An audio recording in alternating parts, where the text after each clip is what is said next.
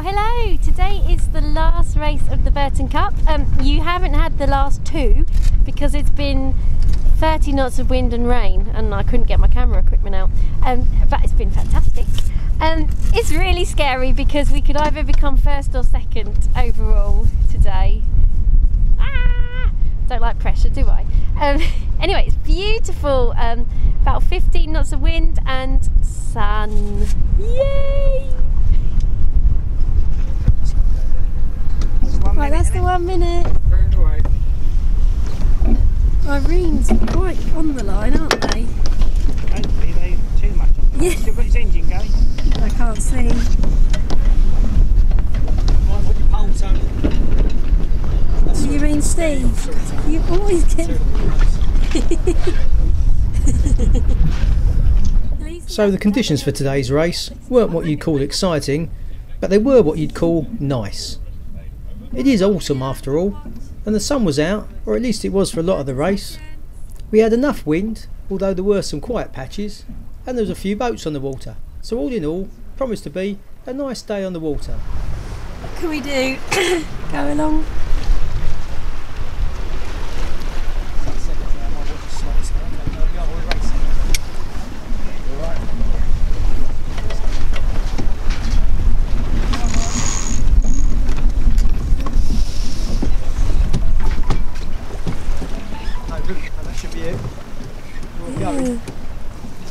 So as you can probably tell, the hooter didn't go off, and we couldn't really see the flags. But then equally, we couldn't really see any flags that suggested there was anything wrong, and as no one else turned round, we carried on as well. We didn't get a hoot, but we all managed to make a really good start. Equally, there's no jump start sign, so we're all right. Can we get your little pole on it, Steve, and hold the leech down a bit? Yeah. Victor, before and play. Over.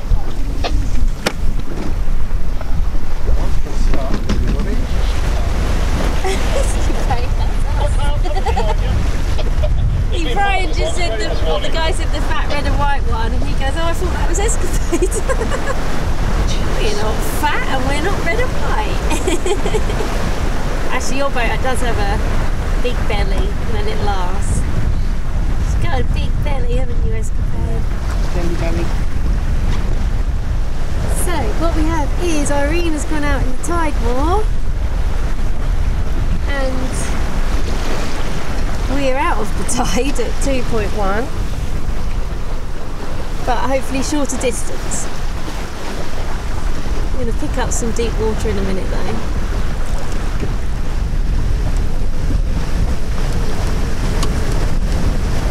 Maybe it's going to be too tight all the way for their height and Irene won't be able to play it. Ian thinks the trimarang maybe shouldn't have put it up in this position. I think they're furling it again. Yeah, they're furling it. I'm sure that trimarang should go quicker. So we've got a Contessa, a Swan and Gothic behind us.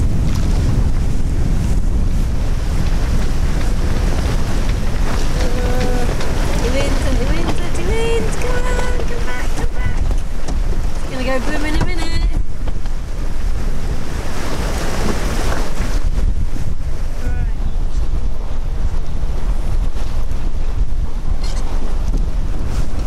We're just a tiny bit ahead of Muskrat, so I think our tactics worked then, because technically they are a faster boat than us. When a faster boat overtakes you and then 5 minutes, 10 minutes later you're ahead of them. Especially if they were teasing us. Don't want to be teased. We're going to try again as well. More impressive is we're in front of the Swan. It's a quick boat, that Swan, and you'd think if it suits us, it'd suit them. So. Yeah. What are you drinking, Porter? Hot coffee. Yay! With whitener or creamer and one sugar, hopefully. Yeah. So it'll be hot because it's got no milk in it, it's just powder. It's fine, thanks. Cool.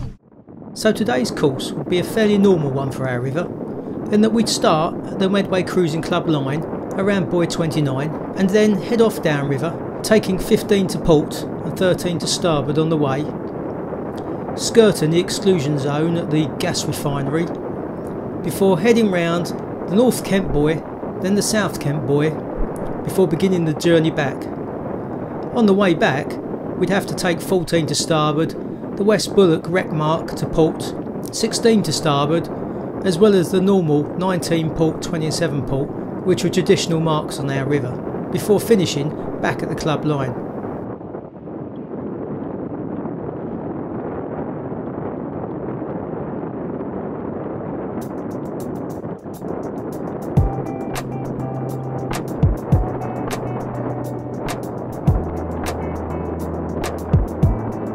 So that was buoy 15, the first mark of the course.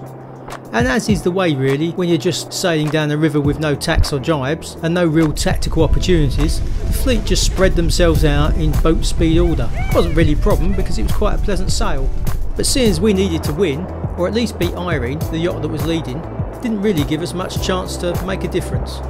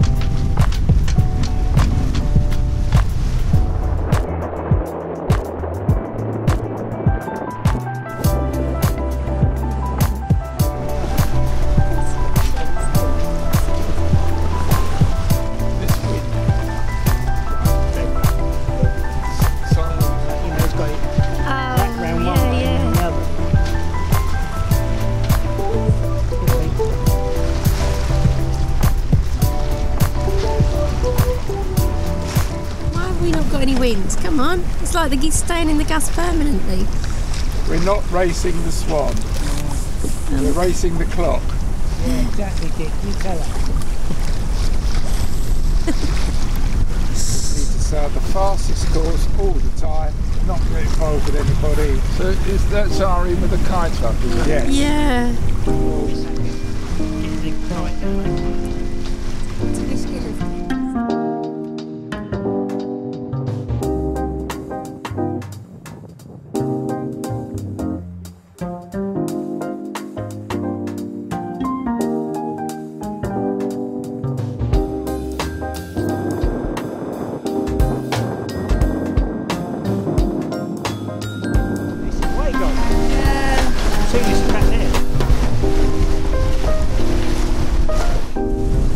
Just coming up to North Kent, the furthest mark. The Swan has caught us up loads. We fell in a dead patch.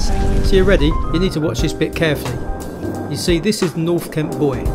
It's 10 miles down our river to the entrance, and it was the furthest mark on our course. And just here, this is where we jibe.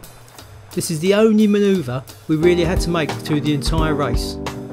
It's amazing really, isn't it, when you look at a map of our river with all its twists and turns, and with all the buoys we had to go round in between, that this was the only significant change of direction. Right, just coming up to South Kent.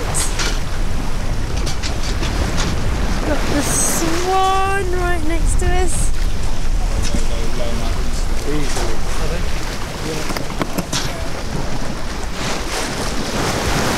That jib's going to be coming in, Steve, when we go round.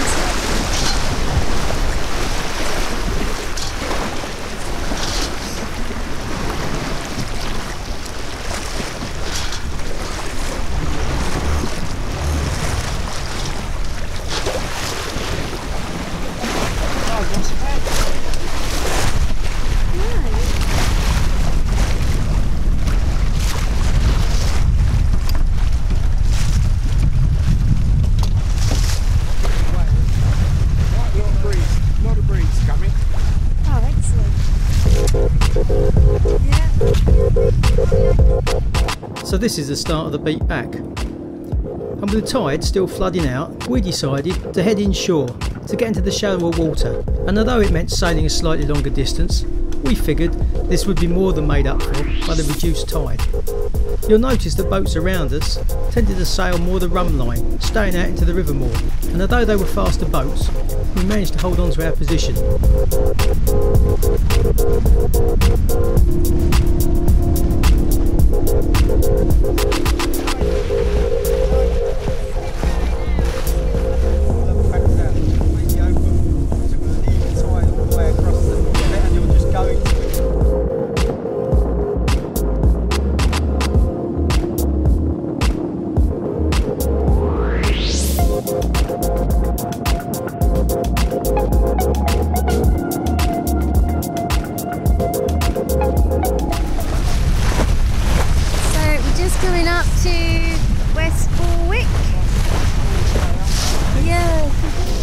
Things were actually getting a bit close as we came up to this mark. Amazingly, we thought we might even have to tack for a while, but Dick did a good job of staying close to the wind, and we counted on the fact that the tide was going to sweep us down onto the mark. And as it turned out, we arrived here perfectly.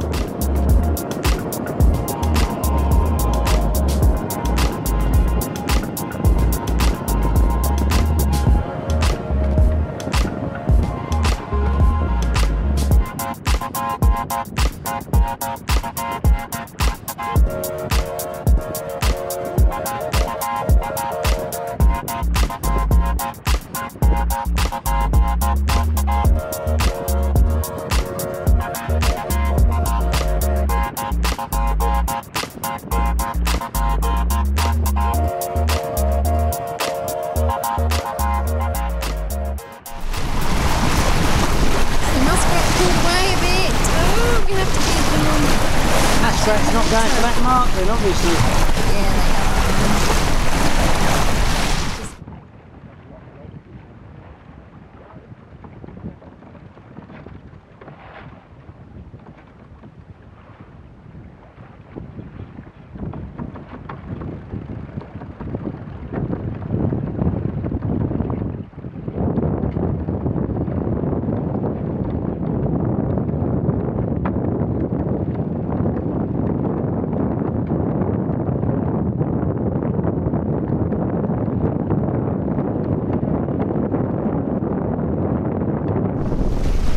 We've still got muskrat ahead just there. We've got our friend Stuart in his streaker. I've also got a streaker now. We're still ahead of the swan, amazingly. I don't think we've ever been on the water before.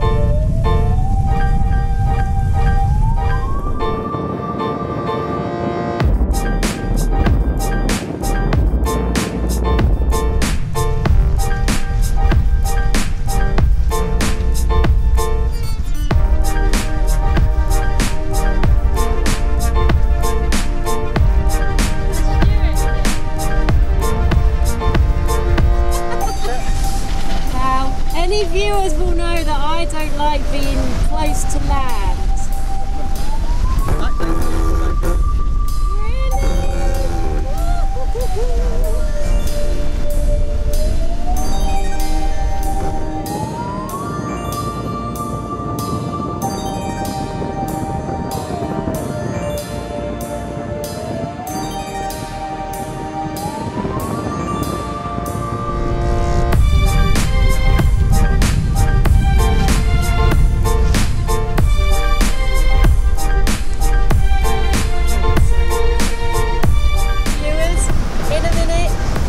We have another obstacle. Even Steve's getting worried.